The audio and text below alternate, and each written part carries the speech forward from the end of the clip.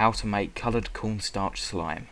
You will need cornflour, which you can get at any local supermarket, a jug of cold water, a mixing bowl, and optionally some food colouring. First of all, you're going to want to tip all your cornstarch into the mixing bowl. Then pour in the water and mix around into the cornstarch until it becomes very, very difficult to move.